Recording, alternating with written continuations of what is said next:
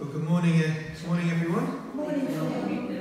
We're a very small and select number this morning. Where is everyone? I don't know where everyone's gone away for half term. Perhaps that's what I did until last night. I just got back last night, and the girls are still with their granny and granddad, so they're having a little bit of time with their cousins as well. So they've been there's been a lot of excitement.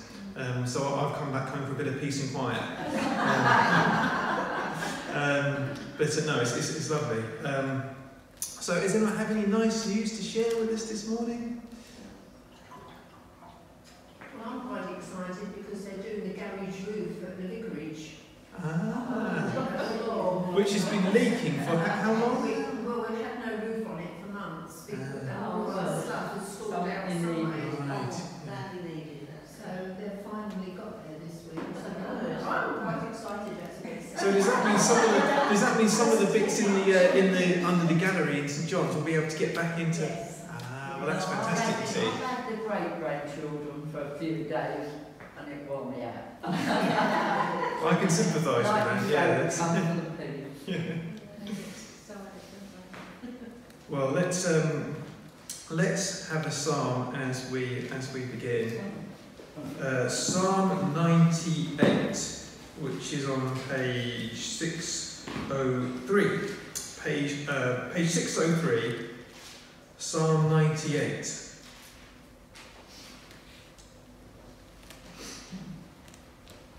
And we'll say this all together. Sing to the Lord a new song, for he has done marvellous things. His right hand and his holy arm have worked salvation for him. The Lord has made his salvation known and revealed his righteousness to the nations. He has remembered his love and his faithfulness to Israel. All the ends of the earth have seen the salvation of our God. Shout for joy to the Lord, all the earth. Burst into jubilant song with music.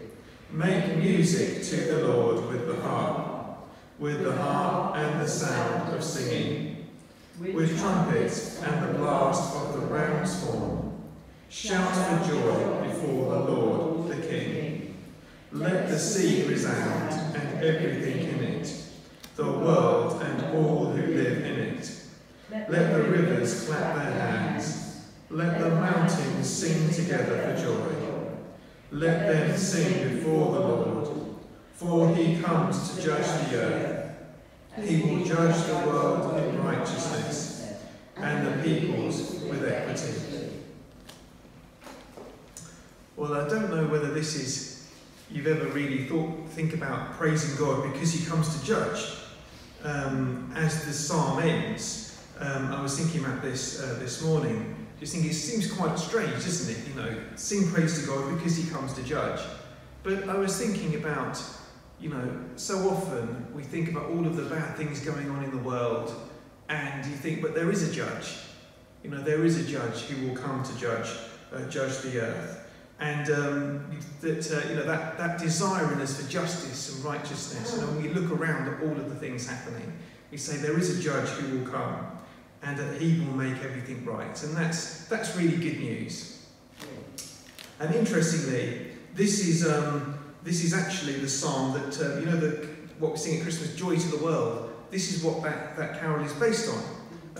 Lucy Isaac Watts had this in mind when he was writing that. But we're not going to sing that today. We're actually going to sing a couple of shorter songs as we sing our praises. I like to try and do things, mix it up a little bit. Sometimes we'll have some older songs, sometimes newer, sometimes short songs, sometimes longer ones. So we're going to start out with 379. 379, Majesty, worship his majesty. And the reason that I picked these ones will become clear when we have our reading. But we'll start with 379. Let's stand and sing.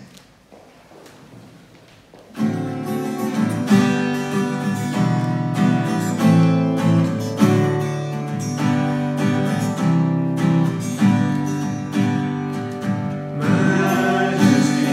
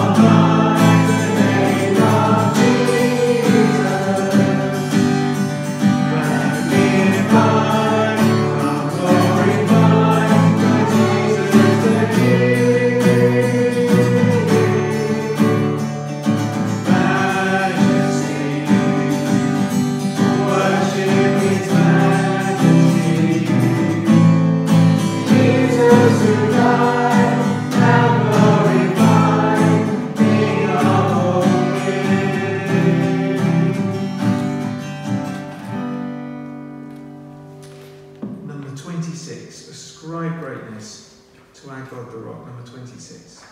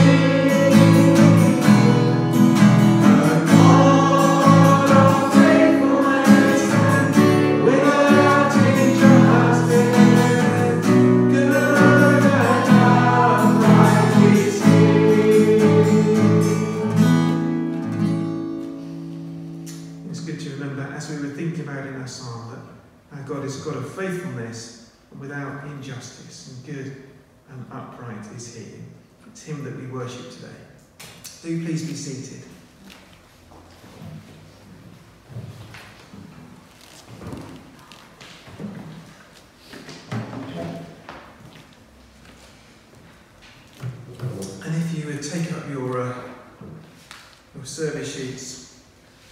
Our prayer of preparation reminds us that if we're honest with ourselves, we're honest before God, the God who knows all of our hearts, knows all of our desires, knows all of our secrets, that if we're honest with ourselves, we don't live up to that standard of righteousness and injustice that God does. So we need his help to cleanse our thoughts by the Holy Spirit. So let's pray these words together.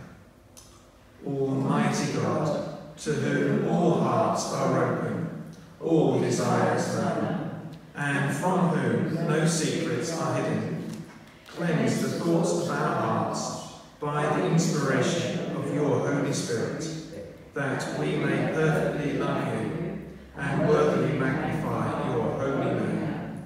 Through Christ our Lord. Amen. Our Lord Jesus Christ said, the first commandment is this: Hear, O Israel, the Lord our God is the only Lord. You shall love the Lord your God with all your heart, with all your soul, with all your mind, and with all your strength. The second is this: love your neighbour as yourself. There is no other commandment greater than these. On these two commandments hang all the law and the prophets. Amen. Lord, have mercy. Almighty God, the fountain of all goodness, bless our sovereign lady, Queen Elizabeth, and all who are in authority under her, that they may order all things in wisdom and equity, righteousness and peace, to the honour and glory of your name and the good of your church and people. Through Jesus Christ, your Son, our Lord, who is alive and reigns with you in the unity of the Holy Spirit, one God, now and forever. Amen.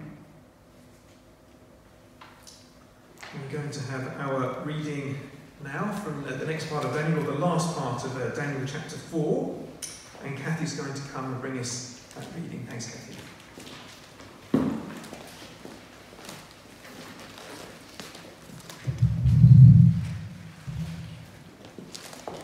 The reading today is Daniel chapter 4, verses 28 to 37. It can be found on page 889 of the Church Bible. It's page 889. The dream is fulfilled. All this happened to King Nebuchadnezzar. 12 months later, as the king was walking on the roof of the royal palace of Babylon, he said, "Is not this the great Babylon I have built as the royal residence, by my mighty power and for the glory of my majesty?" Even as the words were on his lips, a voice came from heaven. "This is what is decreed for you, King Nebuchadnezzar. Your royal authority has been taken from you. You will be driven away from people and will live with the wild animals. You will eat grass like the ox. 7 times will pass by for you until you acknowledge that the Most High is sovereign over all kingdoms on earth and gives them to anyone he wishes." Immediately what has been said about Nebuchadnezzar was fulfilled. He was driven away from people and ate grass like the ox. His body was drenched with the dew of heaven until his hair grew like the feathers of an eagle and his nails like the claw of a bird. At the end of that time, I, Nebuchadnezzar, raised my eyes towards heaven, and my sanity was restored. Then I praised the Most High. I honoured and glorified him who lives forever. His dominion is an eternal dominion. His kingdom endures from generation to generation. All the peoples of the earth are regarded as nothing.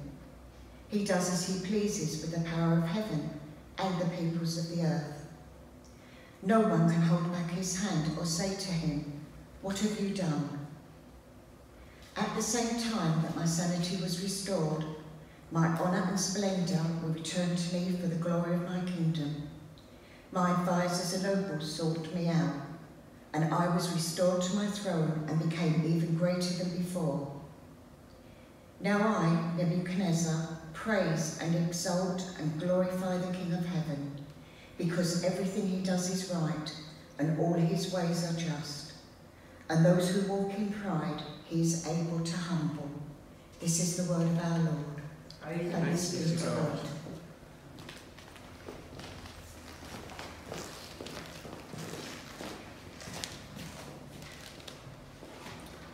Well, you might like to keep a finger in that passage just for a second. But we'll say our creed before we come to hear from it. So back in our service sheets, let's say together, "We believe in one God, the Father, the Almighty, maker of heaven and earth, of all that is seen and unseen. We believe in one Lord, Jesus Christ, the only Son of God, eternally begotten of the Father, God from God, light from light, true God from true God, begotten, not made, of one being with the Father. Through him all things were made. For us and for our salvation, he came down from heaven, was incarnate from the Holy Spirit and the Virgin Mary, and was made man. For our sake he was crucified under Pontius Pilate. He suffered death and was buried. On the 3rd day he rose again, in accordance with the Scriptures. He ascended into heaven, and is seated at the right hand of the Father. He will come again in glory to judge the living and the dead, and his kingdom will have no end. We believe in the Holy Spirit, the Lord, the giver of life, who proceeds from the Father and the Son, who with the Father and the Son is worshipped and glorified, who has spoken through the prophets. We believe in one holy Catholic and Apostolic Church.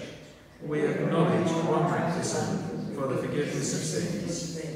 We look for the resurrection of the dead and the life of the world to come. Amen. If you'd like to turn back to Daniel chapter 4, page 889, Daniel chapter 4 from verse 28 to the end of the chapter.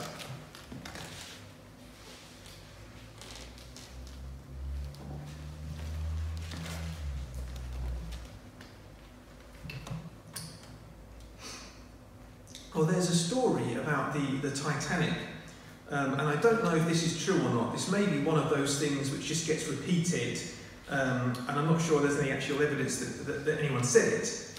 But it is said that the designer of the Titanic was once asked, what could sink the ship, and he replied, not even God could sink the Titanic.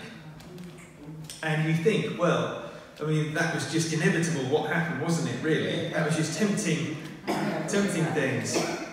But that is very often the case in life, isn't it? You know that proverb, pride goes before the fall. Yes. That actually is from the book of Proverbs. It's from the Bible, Proverbs chapter 16, verse 18, which the NIV says, pride goes before destruction, and a haughty spirit before a fall. So we know that this seems to be something in the way of the world, that pride comes first, and then after that there comes destruction. If you're proud, that will lead to downfall. There is something that we see very often in the world. Well, this is what we see happening to Nebuchadnezzar, and we've been seeing the build-up to this over the last couple of weeks as we've been looking at chapter 4, and now we come to the end of this particular episode, and it just starts out there in verse 28 saying, all this happened to King Nebuchadnezzar. So if you were here last week, you remember that Daniel had been warning Nebuchadnezzar. He said, be pleased to accept my advice, renounce your sins by doing what is right. And clearly he hadn't listened to that. So he hadn't repented, and all of it happened. So how did it happen? Well, it was a year later. So God had given Nebuchadnezzar a year to listen and to repent. So he, even though this judgment had been pronounced, he'd still given him a year to listen, but he hadn't. And he was walking on the roof of the palace of Babylon, and he said, is not this the great Babylon I have built as the royal residence by my mighty power for the glory of my majesty? Now, I don't know if you know anything about ancient Babylon. I mean, I didn't know. You've heard presumably about hanging gods, Babylon, and about how Babylon was sort of a beautiful place. But let me read you a description of how impressive Babylon was. Babylon was a rectangularly shaped city surrounded by a broad and deep water-filled moat, and then by an intricate system of double walls. The first double wall system encompassed the main city. Its inner wall was 21 feet thick and reinforced with defence towers at 60-foot intervals, while the outer wall was 11 feet in width and also had watchtowers. Later, Nebuchadnezzar added another double wall system, an outer wall 25 feet thick and an inner wall 23 feet thick, east of the Euphrates, that ran the incredible distance of 17 miles and was wide enough at the top for chariots to pass. The height of the walls is not known, but the Ishtar Gate was 40 feet high, and the walls would have approximated this size. A 40-foot wall would have been a formidable barrier for enemy soldiers. So that just gives you a flavour of how impressive Babylon was. Walls so thick that you could pass chariots on them, 40-foot high walls, and that was just the defences. And so, by the way, that was from Dale Ralph Davis quotes that in his commentary. So this is a very impressive city. So when Nebuchadnezzar was standing on top of his palace looking out at everything, there was enough there to be impressed with.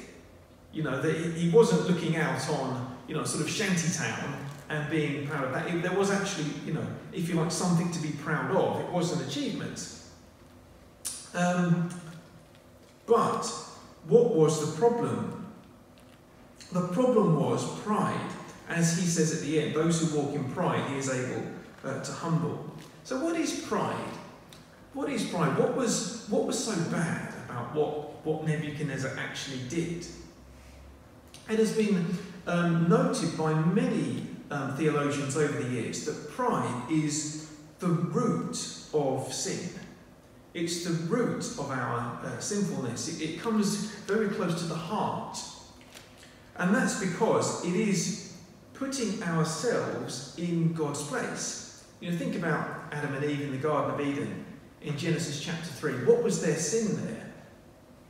Their sin was really deciding for themselves what was good and right, and thinking that they knew best what was good for them, thinking that they knew best what would make them happy, ignoring God, ignoring obedience to Him, and turning to themselves.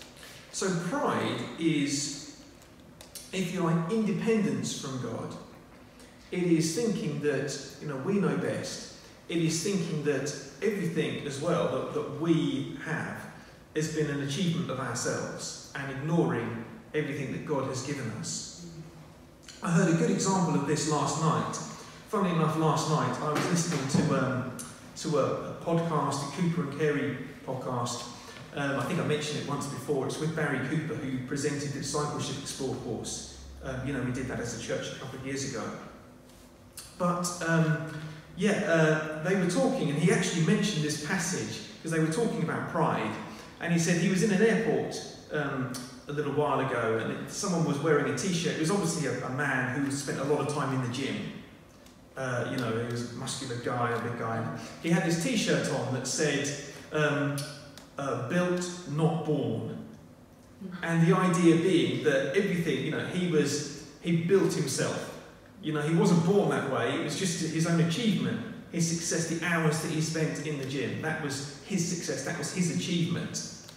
And that is, if you like, something that's pride, isn't it? Saying that actually it comes to me, it's my achievement, and it's not something that's been given. But as Paul says in 1 Corinthians chapter 4, verse 7, it says, "What do you have that you did not receive? And if you did receive it, why do you boast as though you did not? What do you have that you did not receive?" And if you think about it, everything that belongs to us, we receive from God. Even the very situation, some people like to boast that they, were a self-made man, like Alan Sugar, for example. He started out selling aerials or something, when from a garage. Same with Richard Branson. But you think about it, even the drive to do that came from God. Even the opportunity to do that, the steps, it all came from God, everything. So pride is about ignoring God, ignoring our dependence on God, thinking that it's all down to us, it's all our own achievement. It's not about pretending that we don't have nice things or that we don't have good things. Now, it wouldn't have been humble of Nebuchadnezzar to look around at Babylon and to say, well, this is a load of rubbish, isn't it? That's a kind of false humility. Sometimes we confuse that with humility. That if we just call something rubbish, it's humble. That's not humility. I mentioned last week, my college principal used to say, humility is not a clever man pretending he's stupid. Humility is not pretending that the things we have are not good, but it's actually accepting that they are from God, not our own achievement, and they're to be used for Him. So that's what pride is, and that's what Nebuchadnezzar was doing. He was ignoring God. He was putting it all down to his own achievement, putting himself in God's place, really. And so this message comes. It says, even as the words were on his lips, a voice came from heaven. And I was just thinking about how, there's that message of Daniel, there is a God in heaven. There is a God in heaven. And the voice came from the God that he didn't believe in. And it says, this is what's decreed for you, King Nebuchadnezzar. It says, your royal authority has been taken away. You'll be driven away from people and will live with wild animals, and so on, until you acknowledge that the Most High is sovereign and gives them to anyone that he wishes. So he's saying, you need to be taken down a peg or two, or three, Nebuchadnezzar. You will be humbled until you acknowledge there is a God in heaven, until you acknowledge this God who gave you your position, who gave you everything that you have. You'll be humbled. And it says it's fulfilled there in verse 33 immediately. What had been said about Nebuchadnezzar was fulfilled immediately. God didn't waste any time. He'd given him a year, but at that point, that was the moment that it was fulfilled. And sometimes we think God is slow in keeping his promises, but he's never slow.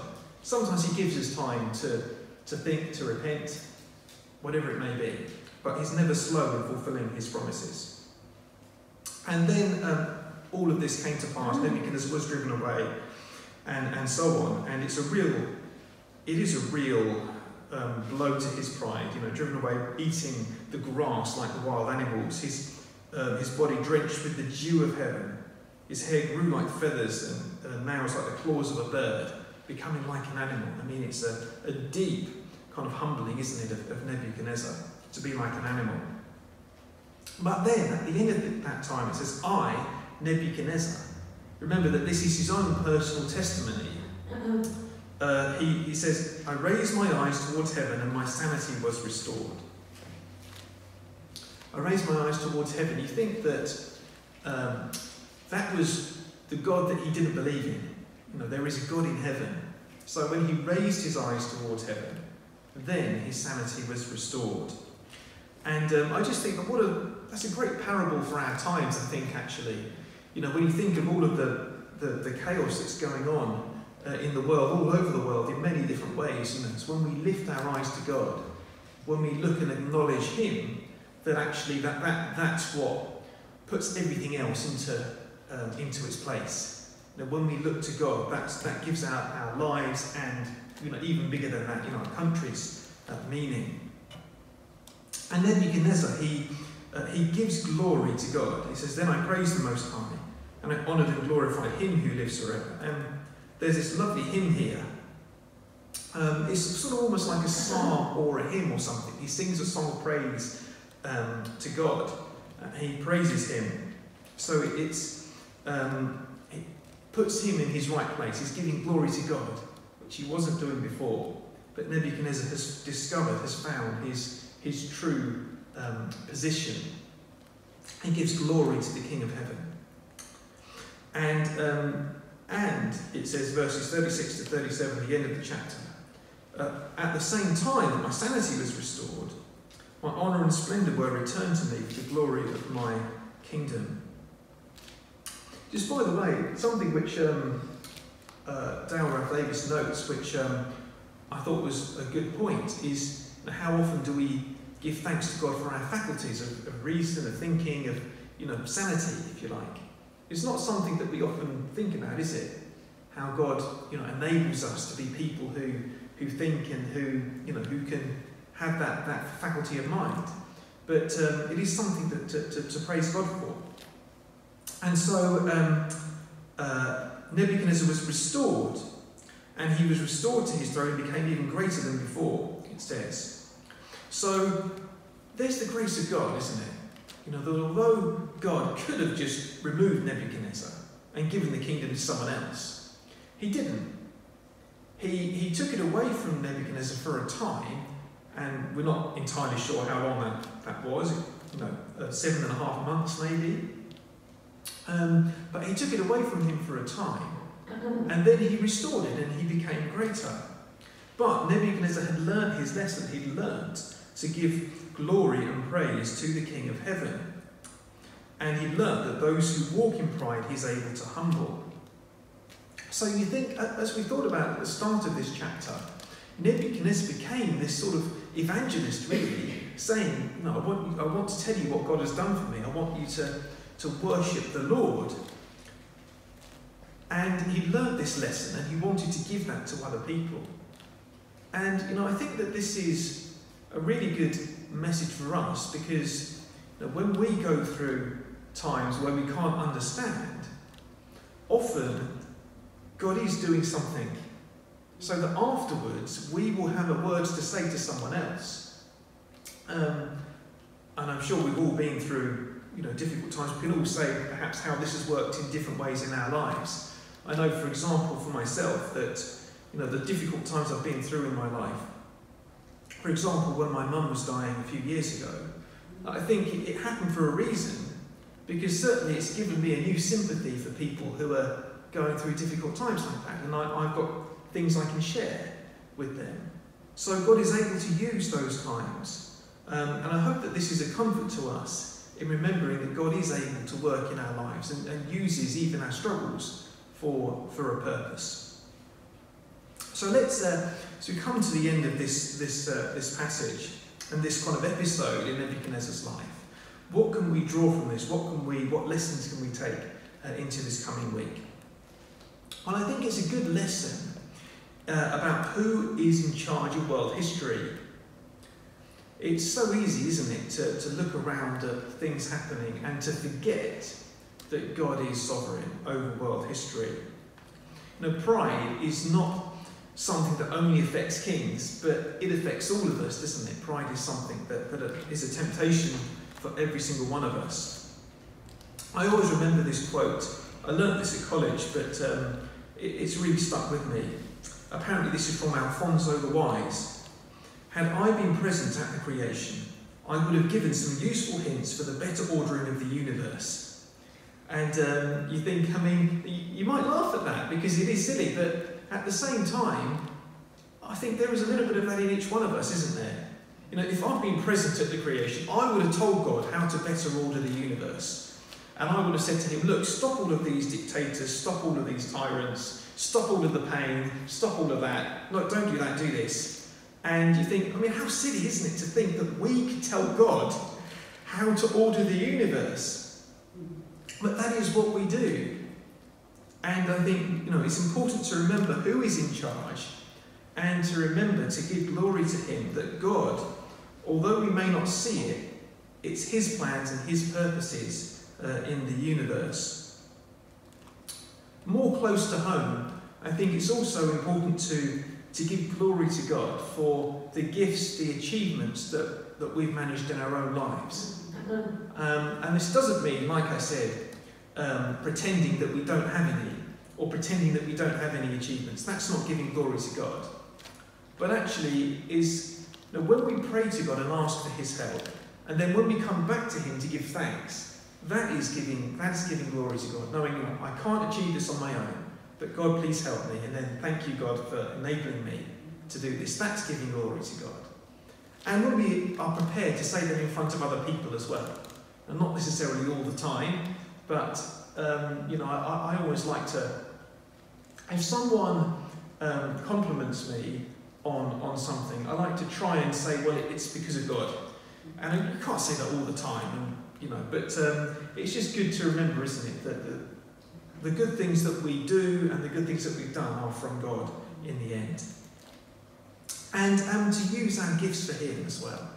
We've been thinking about gifts in our Sunday morning services, but to use the things that God has given us for him in the right ways. Because God does give us all sorts of gifts, our position, our personalities, everything, for a reason. And he wants us to use them, but he wants us to use them for him and in the right ways.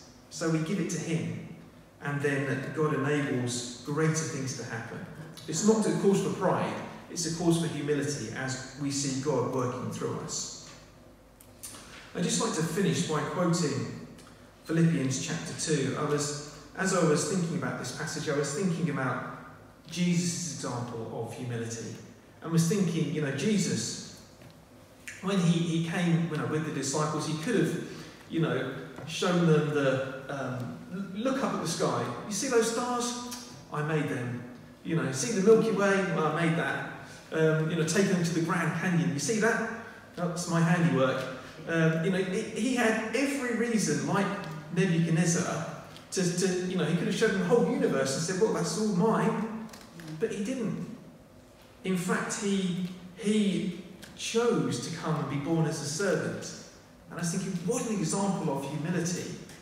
And what an example for us to follow.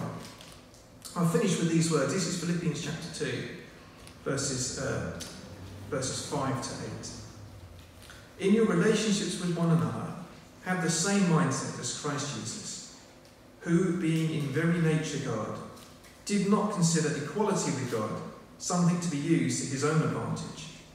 Rather, he made himself nothing by taking the very nature of a servant, being made in human likeness, and being found in appearance as a man, he humbled himself by becoming obedient to death, even death on a cross. Therefore God exalted him to the highest place, and gave him the name that is above every name, that at the name of Jesus every knee should bow, in heaven and on earth and under the earth, and every tongue acknowledge that Jesus Christ is Lord, to the glory of God the Father. Amen. Amen. Well, let's take a moment to pray.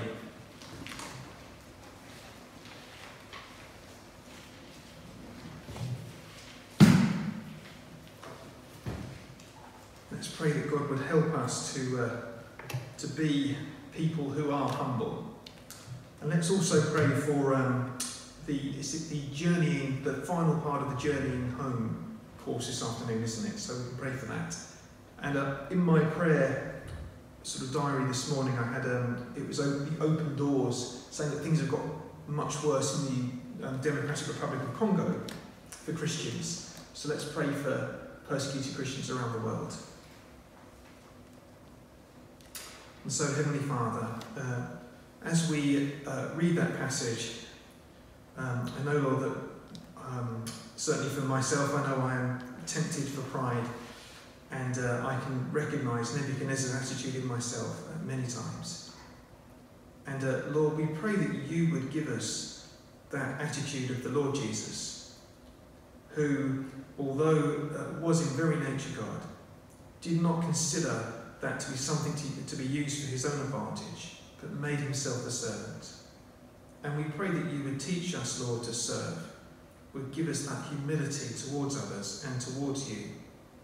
And we pray that you would help us to always depend on you, day by day, moment by moment, for all that we do, for all our lives, that we know all we can do comes through your strength, through Christ working in us. And we pray today, Lord, for the final part of the Journeying Home course this afternoon. We give you thanks, Lord, for the course, for those who've attended and benefited from it. And we ask that it would be a really good session, and that all who come would be really blessed by coming and having participated in the course. Especially, Lord, we pray that you would help us to have a healthy attitude towards thinking about death and thinking about the new creation. And we pray that you would help us as a church to be able to boldly proclaim that message of not fearing death, but trusting in the resurrection of the Lord Jesus Christ, in a world where so many people are afraid of death and afraid to talk about it. And we pray, Heavenly Father, as we look around the world for our brothers and sisters in Christ who are suffering persecution at the moment. And we do pray particularly today for Christians in the DRC who are, persecution has got more intense recently, and extremist groups are targeting Christians, and many of them are tortured and killed. And we do pray, Heavenly Father, that you would give your church strength. We pray that you would enable them to not retaliate for violence, but would be able to respond with love. And we pray, Lord, that you would grant them to know your love and your protection very deeply. And we pray, Lord, that as our church here, that you would help us to have a concern for those Christians in other countries who are going through this persecution. We pray finally, Lord, for those who are known to us who need our prayers today. And we do continue to remember the family of Leslie Harding, and we do just pray on for Paul and for Adrian, for Jenny, and for all of the family, Lord, and ask that you would be near to them.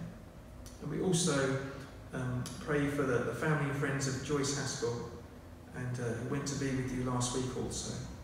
And just pray, Lord, that you would be near to them too, and especially in the just having to make all the practical arrangements at this sad time.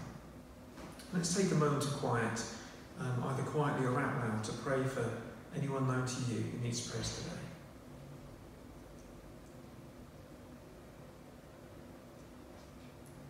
Lord, I do pray for those who are undergoing treatment or waiting for treatment this moment.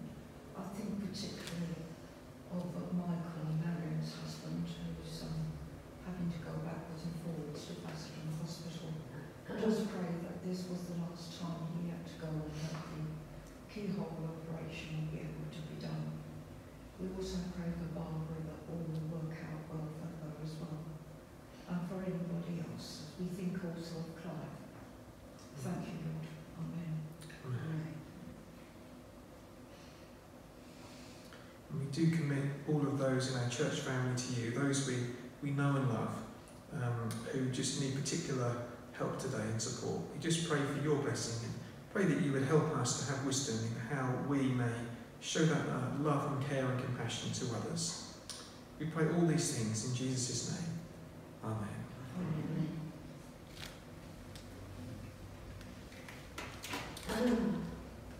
Well, let's turn to our next hymn. It's number 120 in the hymn book. It's number 120. This is From Heaven You Came. And I chose this hymn thinking because, of course, it connects that, doesn't it? That Christ came in humility to serve us. As we take the bread and wine in a few minutes, we remember that Christ came as a servant and came not to be served, but to serve and to give his life as a ransom for many. And he is our model. Let's stand and sing From Heaven You Came, number 120.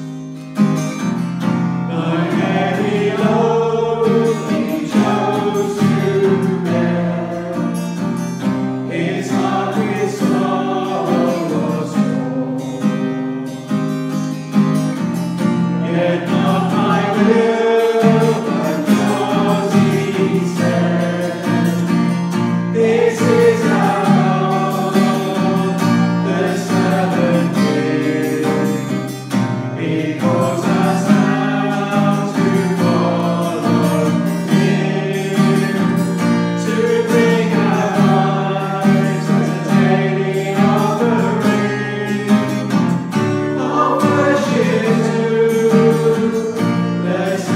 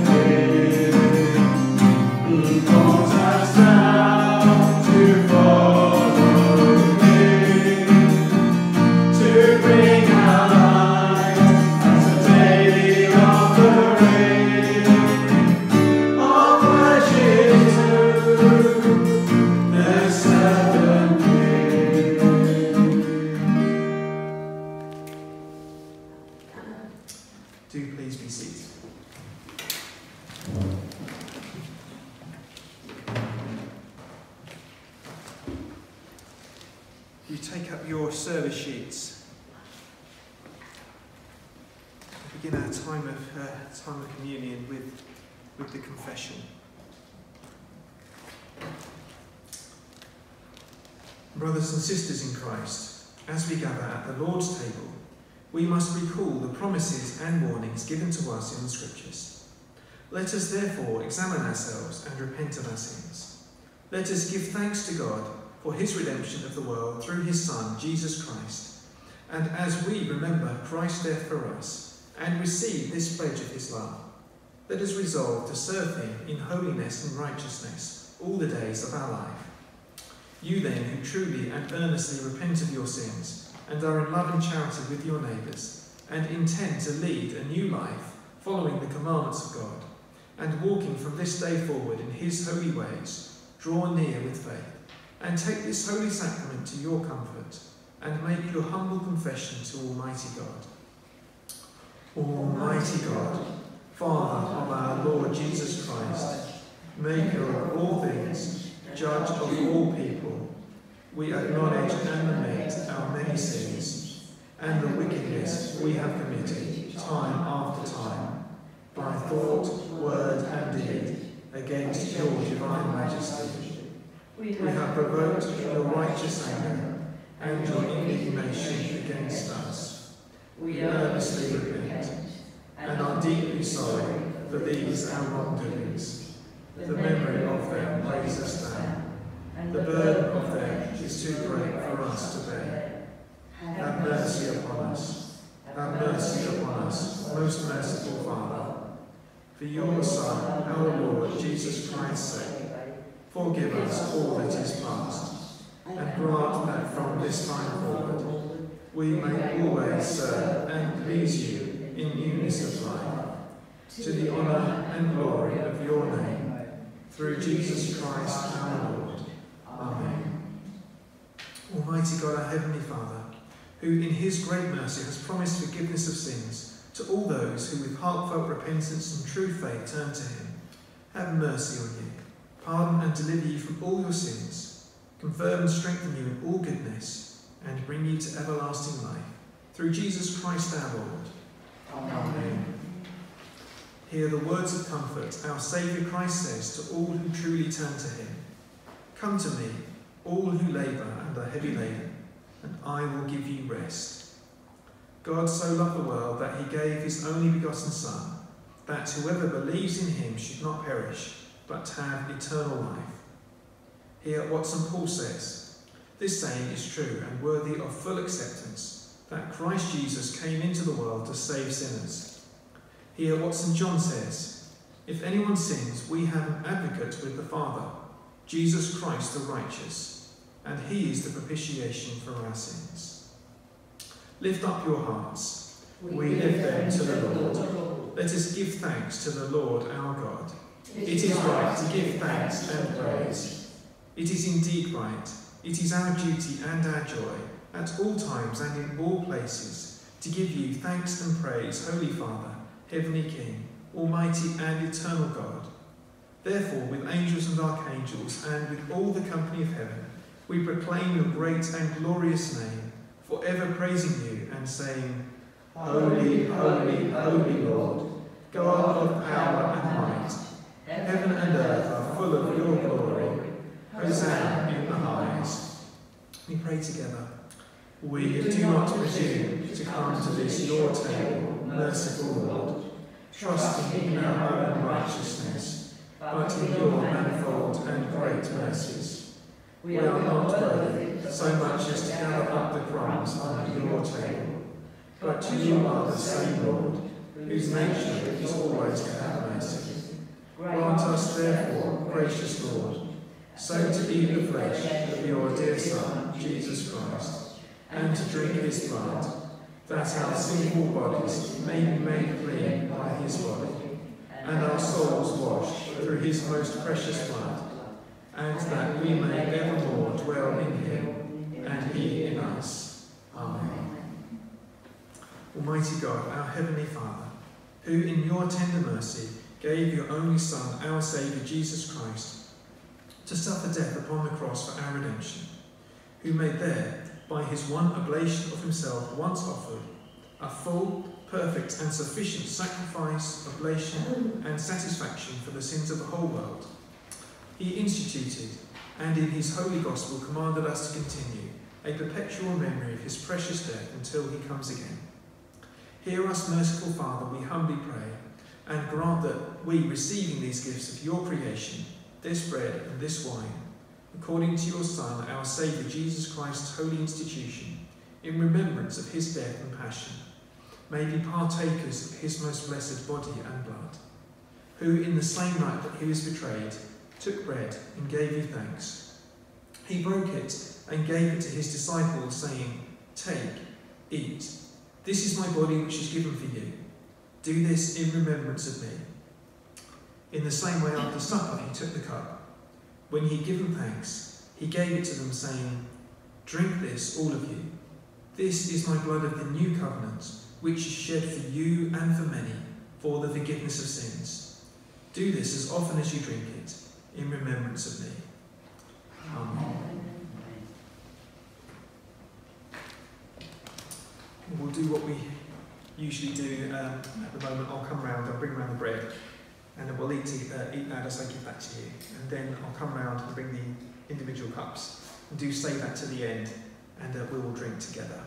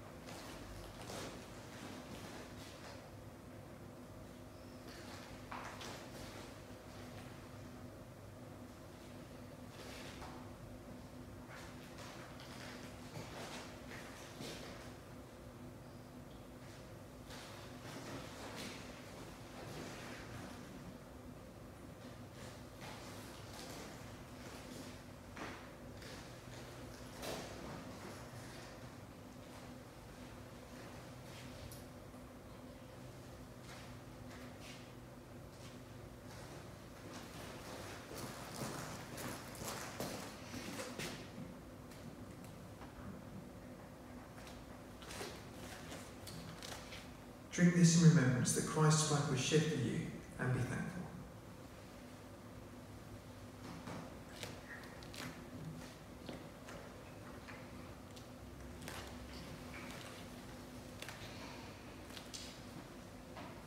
And let's pray together the prayer that the Lord Jesus taught us to pray.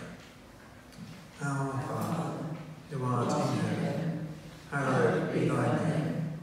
Thy kingdom come, thy will be done, on earth as it is in heaven. Give us this day our daily bread, and forgive us our trespasses, as we forgive those who trespass against us. And lead us not into temptation, but deliver us from evil. For thine is the kingdom, the power, and the glory, forever and ever. Amen.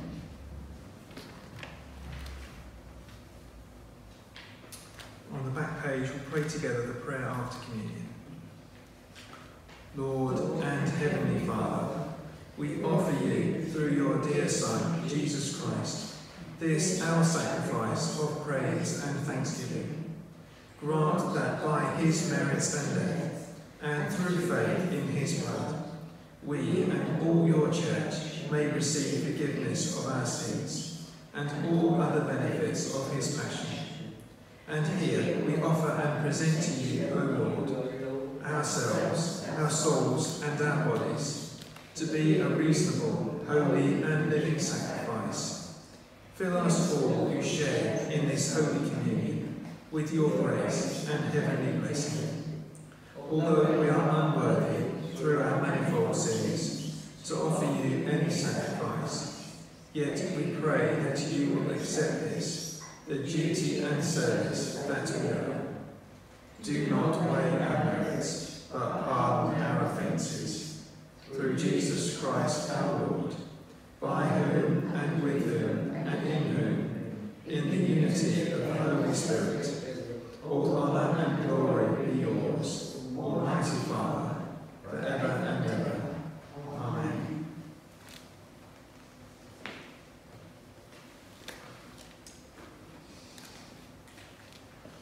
Well, there's not much to say in terms of notices. I think next week will be our first Wednesday Remembrance Special, which is always a lovely occasion. It's just a quieter chance to have a sort of reflective first Wednesday style service. So that will be next Wednesday, and yes, we'll have some traditional sort of remembrance readings and songs. I don't think there are any birthdays in Wednesday worshippers this week, so I think there was quite a dearth of birthdays over the next couple of weeks, aren't there? Really, certainly this week. Coffee morning on Saturday, yes, that's right. So Saturday, 9:30 till 11:30. Coffee morning down at St John's in the church hall. Yeah, do come down, and it'd be great to have some cake, have some coffee, and I'm sure we'll be down there. Well, Lydia won't be because she has a theatre rehearsal actually that morning, but I'm sure the rest of us will be. Well, let's sing our closing hymn. It's number 1202 in the hymn books. 1202. Come down, O love divine. And we've been thinking about humility, and we've just prayed in the prayer after communion to be a holy living sacrifice, and fill us all who share in this holy communion with your grace and heavenly blessing. And the Lord answers that prayer with the Holy Spirit, and that's good news for us, and just what we're asking for in this hymn, that to come down, O love divine, to fill us. So number 1202, let's stand and sing our closing hymn together. Oh,